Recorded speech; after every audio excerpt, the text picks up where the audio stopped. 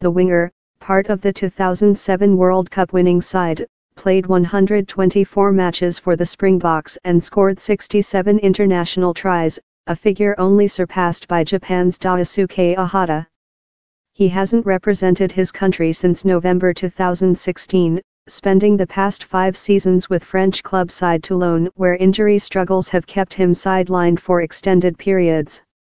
At the end of the season, it's time to say goodbye and thank you to the game I so dearly love, 34-year-old said Habana on his Instagram page.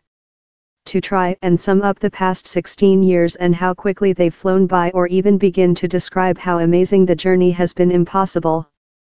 For me, rugby truly is a game made in heaven.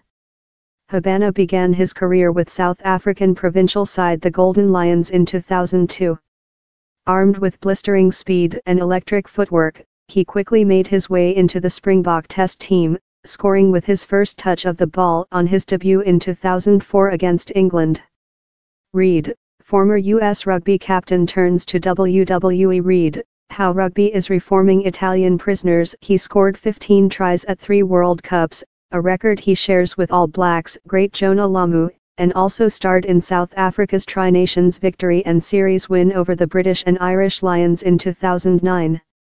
Having represented the Bulls and the Stormers in Super Rugby, he moved to Toulon, where he was part of the star-studded side that won 2 European titles as well as a domestic title in 2014-15. After failing to recover from a knee injury this season, Habana admitted that he would have liked my career to have ended differently. It's been more than a year of hoping, trying, pushing, and willing to get back on the field for one last time, he added. To hear the roar of the crowd or grab the pill out the air. To make that last bone-crunching tackle or score that last game-winning try. But it's unfortunately just not to be.